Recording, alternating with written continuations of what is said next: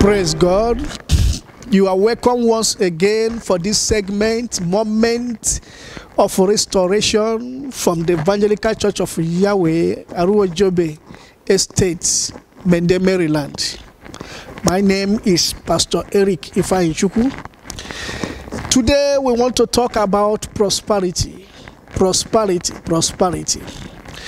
I believe that everyone with his right mind wants to prosper, want to succeed.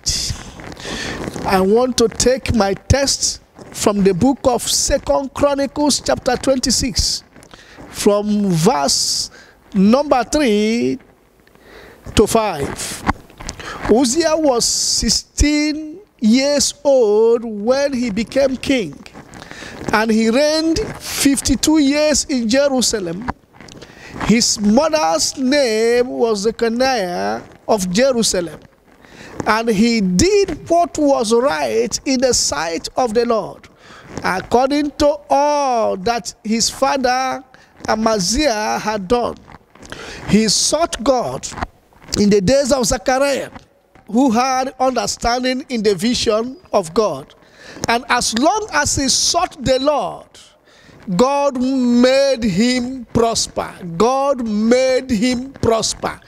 The title of my message is Divine Prosperity. Divine Prosperity. Today, everyone wants to prosper. Everyone wants to succeed. Everyone wants to live in a choice locations in the city. Everyone wants to ride the latest automobile.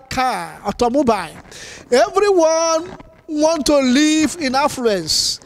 Everyone wants to be prosperous.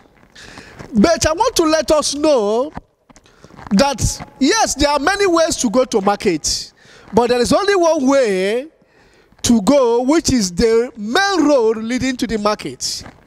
There are many ways people are getting prosperous today. They are succeeding in different ways today, not considering that there is only one way that you can succeed and prosper, and you will have peace of mind. The Bible tells us that the blessing of God make rich and add no sorrow. If the blessing, the prosperity, and the sources is not of God, then there is a attachment on it. Sorrow is behind it. Today, our youth are engaged in 419. Our youth are engaged in Yahoo Plus. Our youth who will refuse to marry a single mother in Nigeria can travel abroad to marry a grandmother just for them to prosper, for them to get dollar, paper. There are a lot of abominable things they get involved just to belong. But thank God we are talking about a young man called Uzziah. The Bible says he was 16 years old, young boy. And he reigned as a king for 50-something years.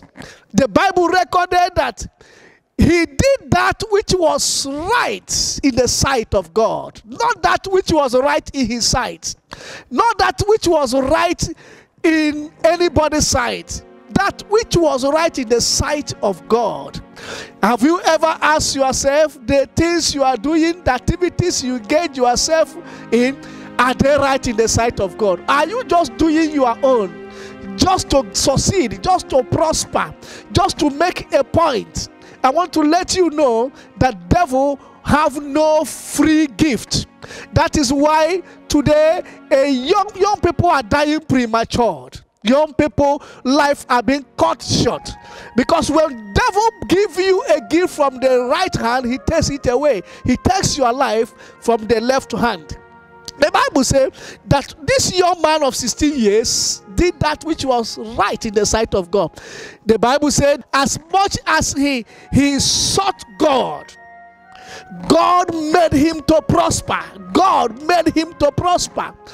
If you want to prosper, you want to succeed in life, you want to be great in life, you must search for God. You must look for God.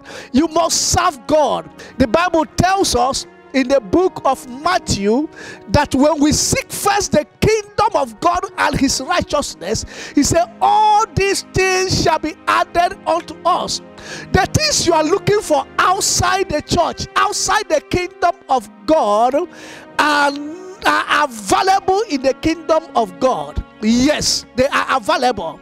Every good and perfect gift to come from above. A child of God is entitled to a good life.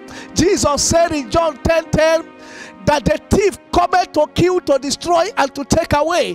But Jesus said, I have come that I might give you life and give it to you more abundantly. So the only way you will get abundant life, prosperity, and sources, and still have peace of mind is in God. The Bible says he caused him to prosper as much as he sought the Lord. I want to encourage you outside there. I don't know whom you are serving. I don't know the God you are serving. Some are serving the goddess of the God of the rivers. Some are serving the God at the forest. Some are serving the God at the graveyard. But the only way is Jesus Christ.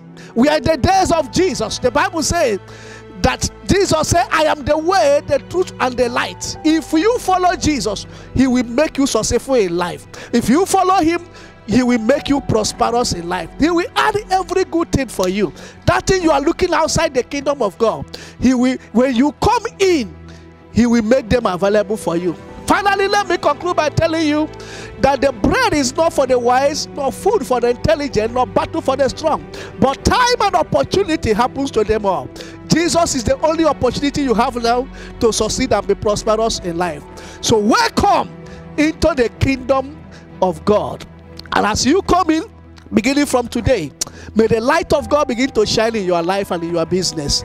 In the mighty name of Jesus. May poverty and lack disappear in the mighty name of Jesus. And if perhaps you don't have Jesus as your Lord and Savior, this is opportunity. I want you to say after me, Lord Jesus, come into my life, come and be my Lord and personal Savior. Cancel my name in the book of death and write my name in the book of life. And thank you. If you have done that, you are now a child of God. Look for a Bible-believing church and begin to serve God and see if he will not prosper you in the mighty name of Jesus. God bless you. This message is coming to you from God's Vineyard, the Evangelical Church of Yahweh, situated at Aruojobe Estate, Mende, Maryland. Remain blessed till we meet again.